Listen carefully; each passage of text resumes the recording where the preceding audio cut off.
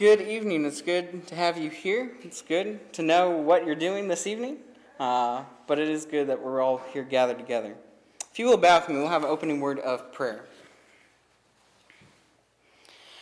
Heavenly Father, we're so thankful that we're able to gather here.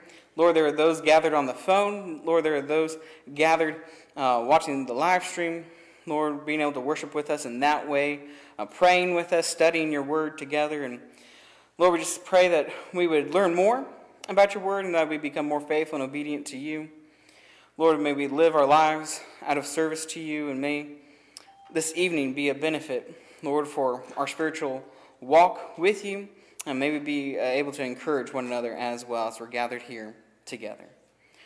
Lord, we're so thankful for all the blessings in our lives, and just pray that you be with those that are struggling. Lord, we ask all these things in Jesus' name. Amen.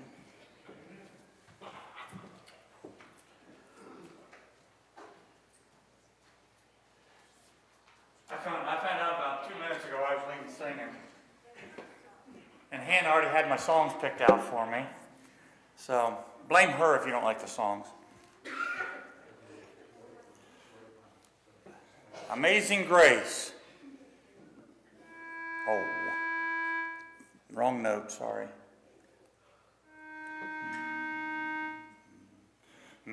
Amazing Grace, how sweet the sound that saved a wretch like me. I once was lost, but now am found. Was blind, but now I see. 'Twas grace that taught my heart to fear, and grace my fear relieved. How precious did that grace appear, the hour I first believed. Through many dangers, toils, and snares, I have already come. 'Tis grace hath brought me safe thus far, and grace will lead me home. When we've been there 10,000 years, bright shining as the sun, with no less days to sing God's praise than when we first begun.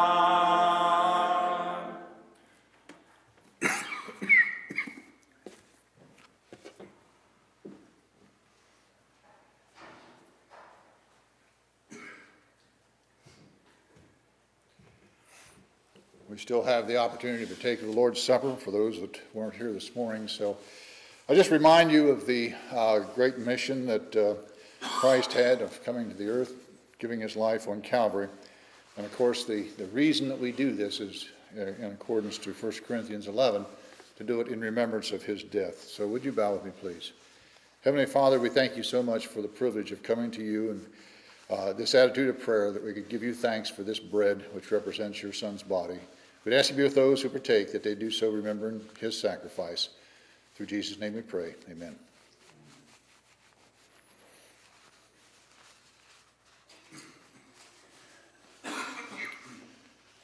Continue to give our thanks now as we go to God in prayer again.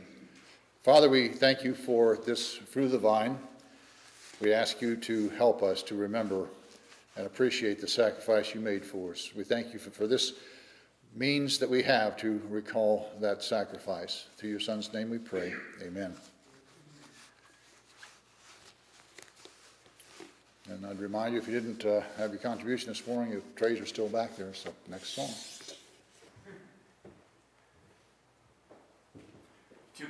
land, I'm on my way.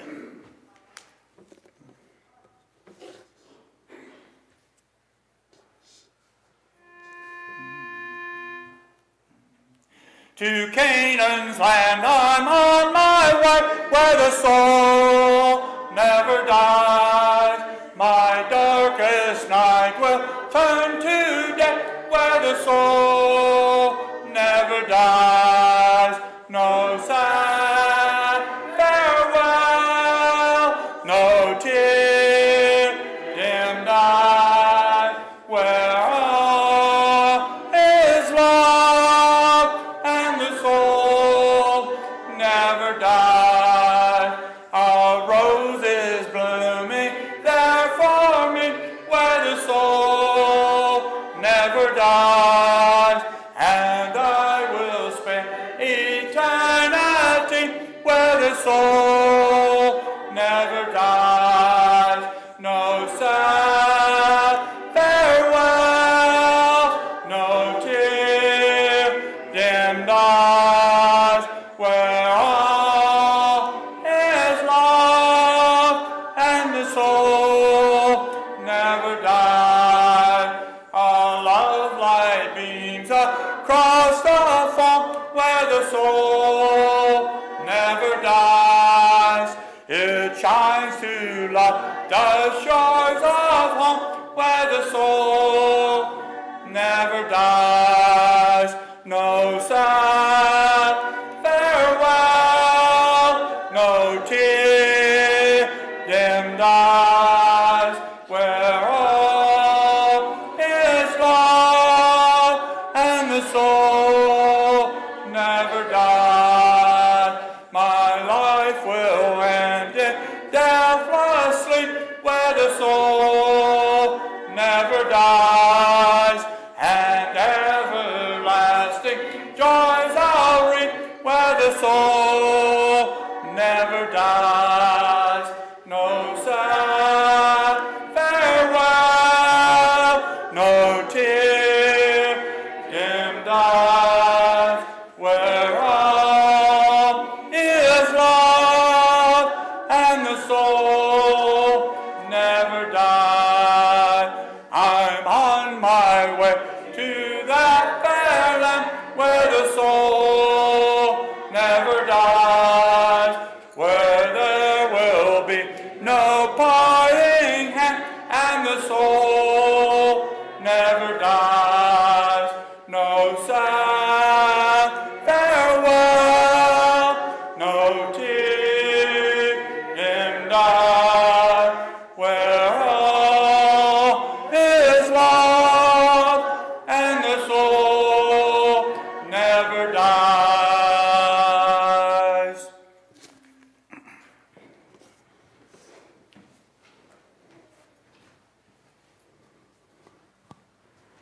It is good to see you all here in person. Again, I know there are a few watching online. I think my father had said something about watching this evening. And then David may mention that Ann Rose is on the phone call, and perhaps others as well. And so, again, it's a great opportunity that we're here and being able to study God's Word. Now, last week Sunday evening, we talked about worship, and that was part 1. And this will be part 2 to finish discussing this before moving on about prayer and things like that. But if you remember, last week we talked about worship starting from the very beginning. We talked about Old Testament worship, those things you found that the people did of that day and time. We talked then about synagogue worship, which comes into the New Testament era, and we see that being practiced in the Gospels by Jews of that day. And then we got to look at no longer the past, but something that we as Christians today get to look forward to, and that was a heavenly worship. And so that, again, truly was, for me, the greatest part about that lesson, of looking forward to know that there's worship and being near God, and how we ought to be able to sing to God, and so humble and thankful towards God. So this evening, we're going to cover a different subject concerning worship, and that's going to be our attitudes, our mindset in worship. How is it that what kind of attitude should we have towards worship, as we gather together, as we come to study God's Word, as we come to sing, as we come and offer prayers, as we have an opportunity to give back to the Lord. Here's 3 areas, 3 things that we ought to have in our mindset. The 3 things we're going to cover is that first, we ought to be reverent towards God. We ought to realize who it is that we're worshiping. And once we understand who it is that we're worshiping, then we can humble ourselves and honor God the way He ought to be honored. So firstly, we must be reverent towards God in our worship. The second thing in our mindset and our attitude is to be joyful. Being able to worship God ought to be a joyful thing. Again, once we understand who it is that God is and we understand that our blessings come from God, then that ought to cause us to be joyous when we realize that He takes time to hear us, as we talked this morning about prayer. As we realize all the things that He's done, and yet that He cares for me, yet He cares for you. That ought to cause us to be joyful, that we get to worship Him, to sing songs, that He hears our singing, that He hears our prayers, the blessings, the thanksgivings, concerns in our lives. And lastly, we ought to have an attitude, a mindset of being obedient to God. If we're going to worship Him, if we're going to be reverent, and those two perhaps overlap a little, but we ought to be obedient to God. That it not be about the preferences that I have, not be about the preferences you have, but yet God has, and we talked about that last week perhaps, in noticing those things that were given for a specific time in the Old Testament. Those things that were done in the synagogue and how they met daily. And so it is that we as Christians today, we ought to be obedient. And we can know from God's Word what that means to be obedient to Him in worship today. If you have your Bibles with you, we're going to take a look at Exodus chapter 3, 5 through 6, and understanding reverence towards God. This is the example of Moses and having to be reverent before God. Exodus chapter 3, 5 through 6. Exodus 3, 5 through 6, it reads this. Then he said, "Do not draw near this place. Take your sandals off your feet, for the place where you stand is holy ground. Moreover, he said, I am the God of your father, the God of Abraham, the God of Isaac, and the God of Jacob." And Moses hid his face, for he was afraid to look upon God. He was in the presence there, being in close vicinity of that bush that he is now, and he can hear the voice talking to him. He's being told this is a holy place, it's set apart, you need to remove your sandals. Moses makes the decision to hide his face. He knows the honor and glory bestowed upon God. He's speaking to the angel of the Lord through the burning bush. You back up a few verses, you see that. But then we clearly see here the voice addressing him says that I am the God of your father. So this is God in that bush, in that burning bush, speaking to Moses. Moses is told to keep his distance, take off his sandals, and again, on his own choice, Moses decides to hide his face. There's this reverence of listening to that voice, understanding who it is making the request to him. And so he's going to be obedient. He's going to honor those requests being made of him. So it is, as we come before God, we ought to imagine that word holy, set apart. And that can be at this time as we're gathered in this building, as we think about just this time gathered together. And again, we've been able to meet and worship and study God's Word by phone call. We've been able to do that outside. But that time gathered together is holy time. It's time that is set apart, that's set apart from the rest of our day, set apart from all the other concerns and worries we may have, but yet we come here to focus upon God. So another verse to help us understand reverence towards God and who He is Psalm chapter 8. Psalm 8, verses 3 through 5. We're again reminded of who God is, what He has done. Remind us that He is the Creator. Psalm 8, 3 through 5. This helps us know why it is that we ought to be reverent be reverent towards God. Psalm 8, 3-5, it reads this: "When I consider your heavens, the work of your fingers, the moon and the stars, which you have ordained, what is man, that you are mindful of him, and the Son of Man, that you visit him? For you have made him a little lower than the angels, and you have crowned him with glory and honor." So really, when you look at Psalm 8, 3-5, you can go back to Genesis, and you think about those 6 days of creation. You're reminded of all the wonderful things that God created, that God put in place. That in the beginning, there was God and his Spirit upon the waters. There it was. And God created light. Before that, it was just God himself. God the Father, God the Son, and God the Holy Spirit. But upon his creation, the world comes into existence. Upon him speaking, comes the sun, the moon, the stars. Thus comes the plants, the bushes, those things that provide nutrition for individuals. Of providing the animals, and that they would be provided for with the streams of water, that they would have a way to eat with the bushes and the trees, those type things, providing the fruit for those animals. And then that God who takes care of the flowers, the God who takes care of the animals, is considered of you on day 6. Not only did he create those animals, the cattle and type, but he created us, created mankind in his own image. So it is. God is wonderful. So it is that we ought to treat him as such.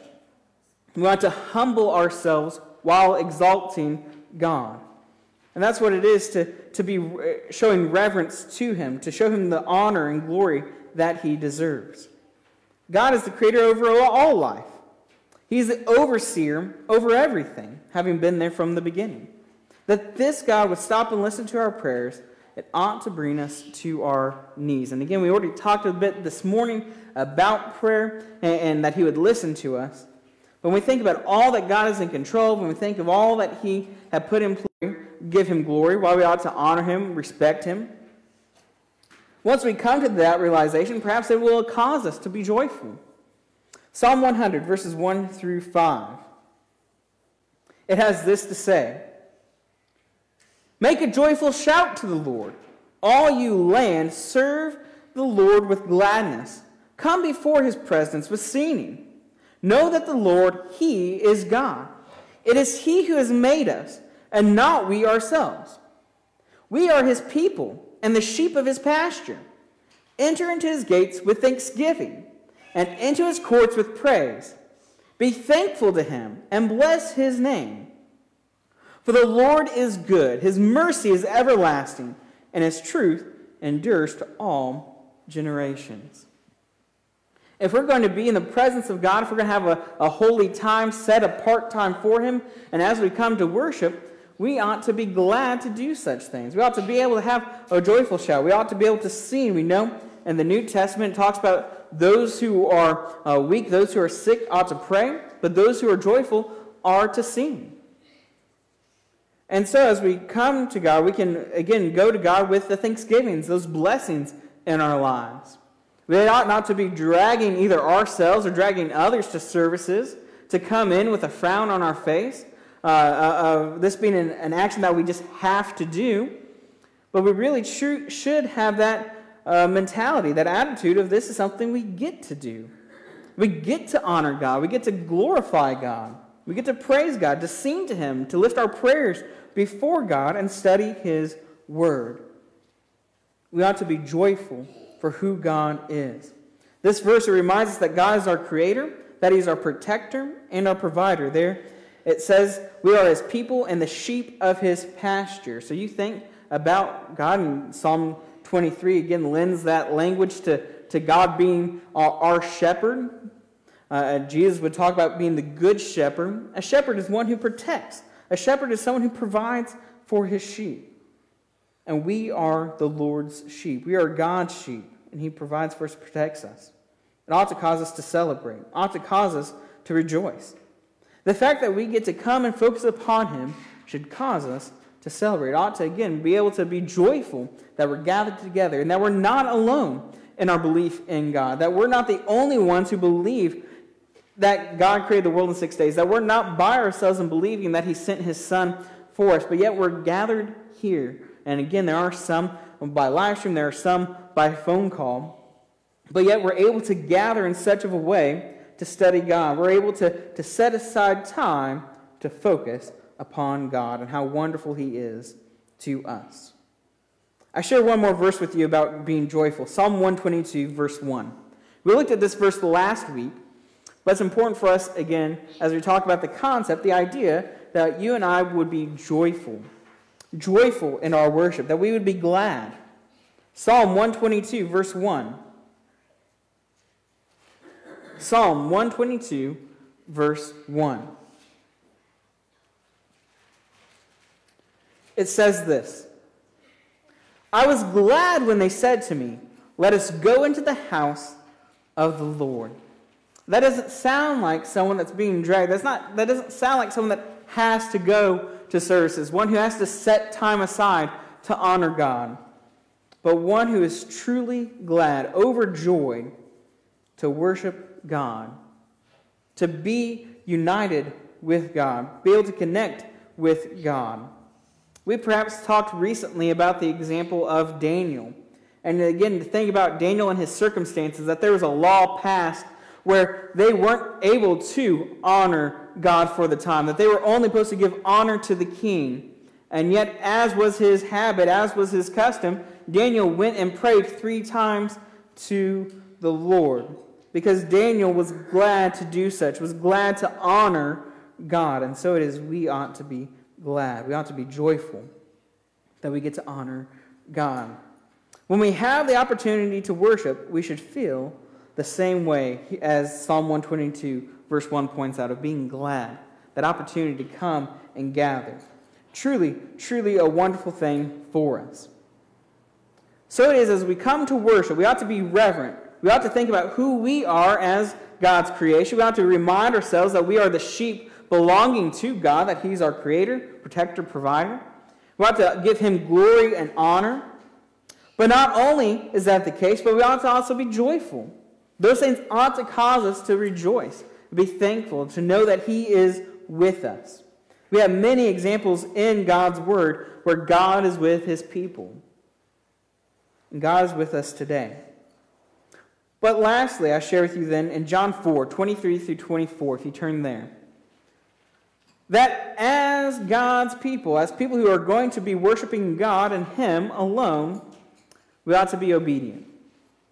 And so we'll see the words of Jesus in John 4, 23 through 24. Jesus speaking to the woman at the well. This woman is a Samaritan woman. But Jesus talks about the true worshipers, as we'll see here. John 4, 23 through 24. It says this: But the hour is coming, and now is, when the true worshipers will worship the Father in spirit and truth. For the Father is seeking such to worship him. God is spirit, and those who worship him must worship in spirit and truth. They were in a discussion, Jesus and the Samaritan woman were in a discussion about location, where one must worship. But what Jesus tells this woman, it will not come to be so important of where you worship, but of how you worship, that you worship in spirit and truth. Worship is more than just the right location. And so again, you can think about our circumstances, you can think about what's taken place, of how we're just now coming back into this location here in Somerset, and that there are still those, again, meeting with us by phone call, still meeting with us from their own homes. But yet they've set aside that time to worship God in spirit and truth. They're focused on God, and they're doing the things that are pleasing to God. For almost a year, we were able to worship from our homes in different counties. Some of us live in Perry County, some of us outside of Perry County. But we're all still able to worship God. Worship is also not just an outward action. God's people in the Old Testament, that's where they would sometimes get that wrong. They had their list of commands, they had the list of things they had to do. And so when they went to go and give an offering, they did that. They went before to the priest, they gave an offering, but it wasn't the best offering. It wasn't what should have been given to honor and glorify God. They were holding things back. They were keeping things back for themselves. So it's not just about the right action. But worship is both body and spirit, and it must be engaged to worship God acceptably. That spirit being that focus, that intent of why, that motivation on why you are worshiping, and then that truth of being what it is we accomplish, what it is that we do here, such as the praying, such as the singing, the studying of God's Word, the opportunity to remind ourselves of the Lord's death. As we do those things, and as we have an opportunity to give back, it's those things we do because we have examples for those things in God's Word. We see other Christians, early Christians, doing those very things. And so it is, as we come to worship, we must keep these things in mind. That as we worship, and not just this evening, but hopefully not just something that's remembered next week and forgotten, but as we worship continuously, as long as the Lord gives us the opportunity to worship Him in this life, these are the things we ought to remember about worship.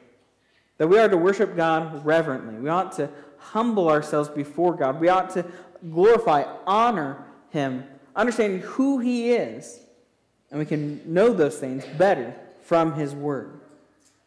That as we come and are gathered together, as we have a time set aside to worship God, it is a joyful occasion. It's a time of gladness. A time to encourage one another, as is said before. But a time just you can come before God to honor and give prayers, to give lip service through song. It's truly a joyful occasion. And let our worship be done in obedience to God.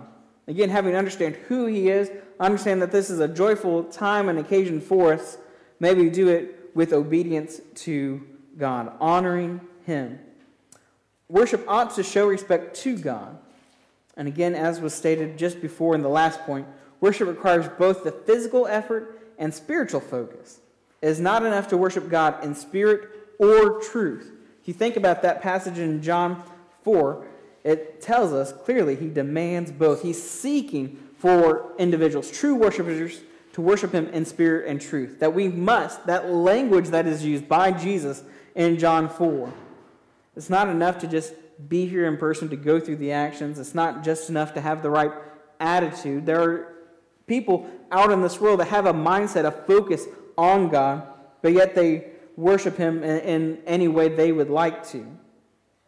But if you're going to be a true worshiper of God, someone that God is seeking to worship Him, it must be done in spirit and truth. And so may we be found doing just that.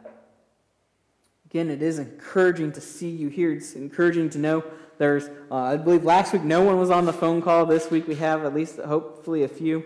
A few are watching the live stream, being able to worship with us in that way. It's encouraging. And I hope this is helpful to you. I hope this lesson has been a blessing to you. This service has been a blessing to you. If you are struggling as a Christian, if you are someone who needs prayers of the congregation, needs prayers from brothers and sisters in Christ, as we are gathered here this evening, we have that opportunity in person to pray for you, to encourage you. If we need to study God's Word with you, please let Dave, Mike, or myself know. We'd be happy to do that with you. If that's you and we can help you in any way, we ask that you come as we stand and sing the invitation song.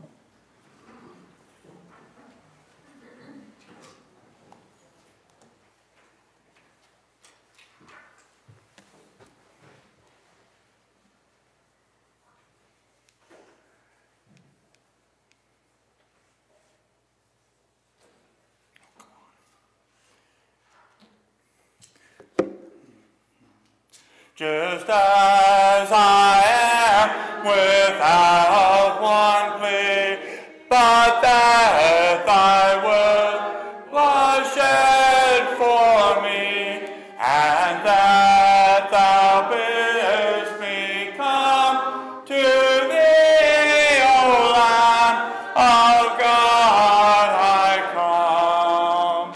I come. Just as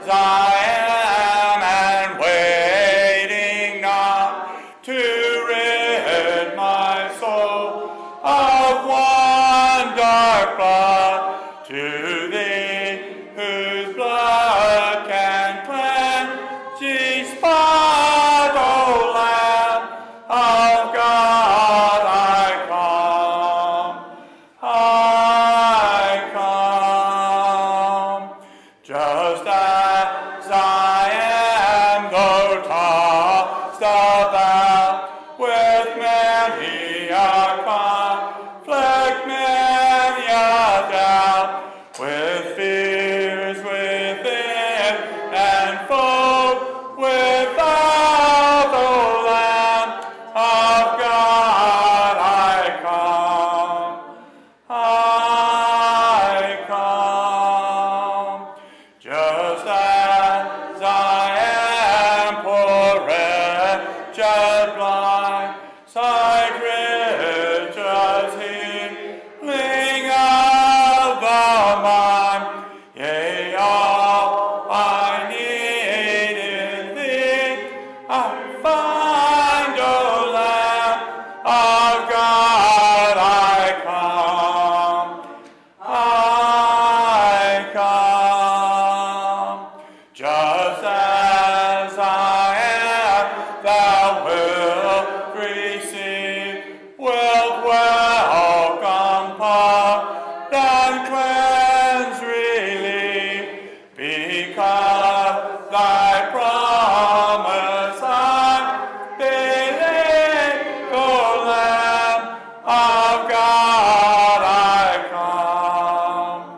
I come, just as I am, thy love unknown has broken every barrier down, now to be thine, yea, thine alone, O Lamb of God.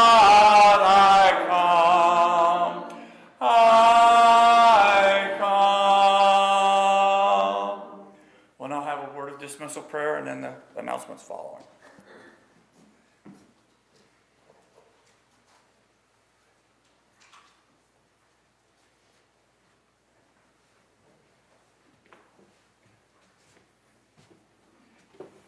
It's good to have the live stream and the phone call of worship, but there's nothing more enjoyable than being here with our brothers and sisters as we worship. Let us give thanks. Heavenly Father, we come to you now as we are about to close this service, Father. We pray, Father, that everything that has been said here this evening will be in accordance with thy will. And Father, we have those which are on our hearts heavy because of sickness or loss of a loved one. We just pray, Father, for them. And be with us, Father, as we go through this week before us, that we will say and do and walk in the way that you would have us to. And we know, Father, that we are only human and we do err in thy way. And Father, we just humbly beg your forgiveness of this and give us the strength, Father, that we can live our lives better and closer to you. Forgive us, Father, of our sins. In Jesus' blessed name, amen.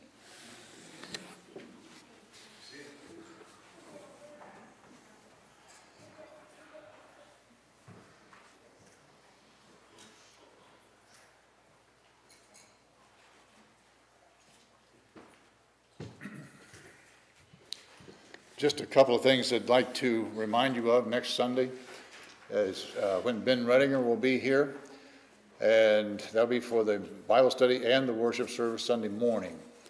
So please plan to be here to hear his update on the mission in India. I failed to mention this morning that we had some drywall work done Friday and Saturday this week by a guy by the name of Chad Moyer from New Lexington. And when we talked about it in a business meeting, we all kind of jumped at the price because none of us really like to do drywall work. But there are, and I'd almost challenge you to find them in this room. There are 8 places that he fixed. The worst one was over here by this window to my left, above and below. But there are other, I think that's, Scott's that right, I think there's 7 other seams that he worked on in the auditorium here. Plus, yeah, plus and there may have been more, plus the 3 classrooms, the ceilings was really coming down. And he did that for $350, which we thought was just a bargain, a real bargain. And he did a good job. So we appreciate him doing that, and just wanted to mention that to you. Yes? You might want to mention the other things that he does, because he doesn't just do drywall. Yes, I talked to him this afternoon. He wanted to know if people are satisfied with his job, and I said, yes, I heard nothing but praise. But he does do other handyman type work. He does some concrete work, some electrical work, some plumbing work, that sort of thing. So if you need some of that done and want to hire him to do that, I'll get you his phone number. He's worked for Bob already and done some work there, and I think that you would agree that he did some good work for you guys. Yep, we'll do some more for him, too. You're gonna do some more. And he lives right across the street from Bob, up on the hill there on Elizabeth Street, it's where they live. But anyway, anything else that needs to be announced this evening? Dave, if you want to make mention about Tara's address, if anyone wants to send her and her husband a card. But they do plan to be here Wednesday, is what I heard. Okay. Tara and Jeremy Lane, who have been here the last 2 Sunday mornings, we have their address, and I know, Scott, you gave it to me, but is it posted someplace? Not yet. No, Okay. But she has been here before, a couple of years ago. I met her probably 2-3 years ago when I was trying to get Tim Waltz into the Fairview facility, and she helped me do that. And she did come here after that, but it's been a while, but now they've been back, and it sounds like they're really interested in attending here. So if you'd like to send them a card, we'll get you the address. Seems like there was something else I wanted to mention in regard to that, but I can't think of what it was. Oh, I know. I wanted to ask if anybody on the phone call, if there was any questions that you guys might have had. And I don't know who all's on the phone call, so you have to bear with me. Larry and Sue are here. Larry and Sue's on the call. I know Ann was on the call, and I don't know about others, but we're glad that you're out there as well. So if there isn't anything else, we're dismissed for this evening. And thank you for those on the phone call. We'll talk to you later.